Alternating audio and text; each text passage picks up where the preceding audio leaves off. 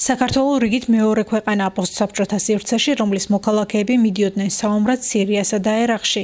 ნათქვამია კვლევაში ძალადობრივი ექსტრემიზმის წინააღმდეგ ბრძოლის შესახებ, რომლის პრეზენტაცია კავკასიის კვლევითი რესურსების ცენტრმა გამართა.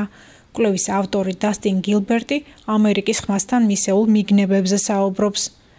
კვლევამ აჩვენა, რომ იმ ადამიანებს, ვინც დაკარგა ოჯახის წევრები სირიასა და ერაყში, კვლავ აქვთ ინტერაქცია როგორც რელიგიურ და ეთნიკურ ჯგუფებს შიგნით, ასევე მის გარეთ.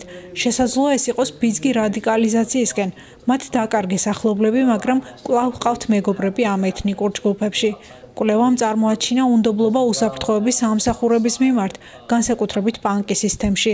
ეს ის საკითხებია, რასაც ხელისუფლებამ ყურადღება უნდა მიაქციოს.